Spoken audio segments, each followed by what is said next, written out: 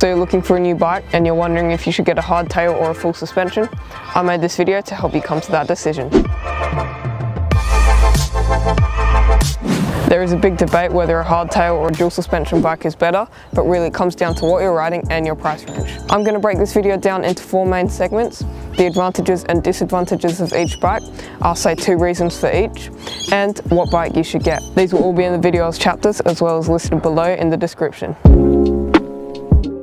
Now we'll go over the advantages of a hardtail. First of all, they get you more bang for your buck because a similarly priced dual suspension bike will have worse components. This is just because instead of having a frame at the back, you need extra pivot points, bushings, bearings and the shock itself. For example, this bike here is the Merida BIG.NINE 3000, which is 2,600 Australian dollars or 1,900 US dollars. It has 100mm Manito Mark IV forks with a 1x12 SRAM SX Eagle drivetrain, Shimano hydraulic disc brakes, and the main feature, a carbon frame, meaning it comes in at only 11.45 kilos. Now if we compare that to the Merida 120-400, which is the exact same price but a dual suspension bike, we can see that it has way worse components. Even though the forks have 30mm of extra travel, they just aren't as good, being Suntour XCR 34s. The shock is decent, but there are better options for this price range. Moving on to the group set, it has the budget Shimano Dior M50-100, which don't get me wrong is good, but I would much rather have the SX Eagle on the BIG.NINE. The brakes on the 120 are also not as good, being Tektro M275s. The 120 weighs nearly 4 kilos heavier, coming in at 15.3 kilos, which could be the difference between completing a climb or being too tired to do it. This is why a mid-range hardtail could be a better choice for a beginner than a low-range full suspension. Another advantage of a hardtail is that they force you to become a better rider because they are less forgiving. If you choose a bad line or mess up a bit on a jump, you'll feel the consequences or come off, whereas a dual suspension bike will help soak up some of the shock. With a hardtail, you can also feel feedback from the trail because there is no rear shock to soak it up. This means if you pay attention to it, you can feel which line is best for you and you can hone in on the skills that you need to practice to get better at riding. This could also be a disadvantage, however, which brings us to our next point.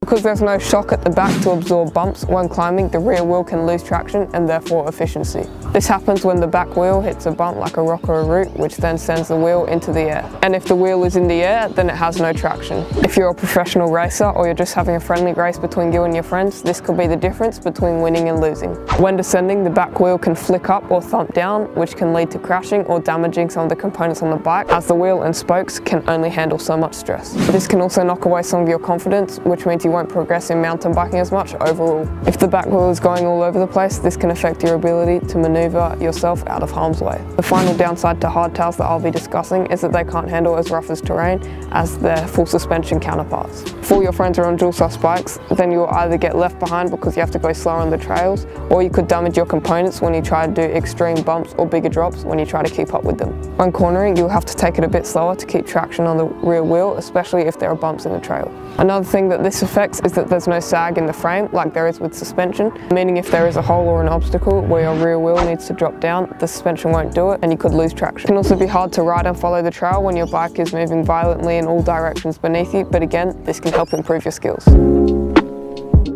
There are many benefits to having a dual suspension bike. First of all, they offer better traction and handling. When you hit an obstacle like a rock or a root, the suspension compresses so that the wheel can move up vertically and roll over it. This ensures the wheels maintain contact with the ground at all times, which greatly improves your traction and handling. With a full suspension bike, you can corner fast around turns without worrying about your bike slipping out from under you, whereas with a hardtail, the wheels could slip out and you could fall off and lose control. Get better control of the bike when riding bumpy terrain, because after all, your tyres have to be on the ground to get grip. A dual suspension bike also provides a much more comfy ride. The rear shock system absorbs all of the bumps and vibrations from the trail. While riding on a rough surface or landing from a big drop, you'll feel less bumps and vibrations going through your body. This makes for a smoother and more comfortable ride, meaning you can ride rougher trails longer without worrying about tiring out. Your legs and arms will fatigue less when your bike absorbs the big bumps and vibrations for you. That means this style of bike can be better for someone who is sensitive to bumps on trails, or they ride bumpier trails so they need the extra suspension at the back. One of the least favourable things on a dual sus bike is the weight. On average, a full suspension bike weighs 1 to 2 kilos heavier than a similar hardtail. The rear shock absorber, bearings, bushings and more complex frame design all add to the weight of the bike. A rear shock absorber alone weighs around 1/4 to 1/2 kilo. To add to that, if you have a coil suspension system, that will weigh even more than an air suspension system. A heavier bike takes more energy to accelerate and climb with. It also makes it harder to maneuver and handle the bike, but again, the rear shock can make up for that with its increased traction. Another main downside to a full suspension bike is the efficiency. The rear shock tends to compress and rebound as you pedal. This causes a motion where the suspension is rebounding and compressing continuously as you pedal. This is known as pedal bob. All full suspension bikes suffer from pedal bob. This means you lose a lot of energy and efficiency because instead of the power you generate going straight to the back wheel, like on a hardtail, it first goes through the suspension, compresses it, and then to the back wheel on a full suspension bike. For these reasons, a dual suspension bike is not ideal for riding long distances like bike packing, riding on smooth trails, gravel riding, or riding up hills. But for downhill riding, where these bikes really shine, efficiency doesn't matter because gravity pulls you down the hill. So now that I've said some of the pros and cons of each type of bike, it's time to decide which style is best for you. Really, it depends on the type of riding you do and your budget. If you ride on more gravel or fire trails with not many features like drops, jumps and berms, then a hardtail is more suited for you. Whereas if you're riding more gnarly trails with big gap jumps, enormous drops and huge rocks and bumps that you have to maneuver around and ride over, a dual suspension bike is more suited to you. That being said, there are still pros that ride really rough trails on hardtails. Another factor to consider is the budget.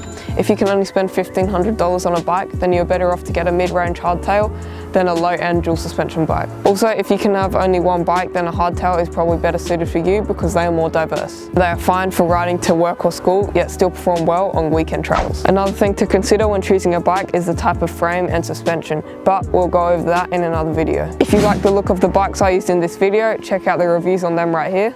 Whichever bike you choose, I hope this video helped you to come to that decision. I hope you enjoyed the video. Have a good day. Please like and subscribe for more mountain biking content like this, and I'll see you on the next video.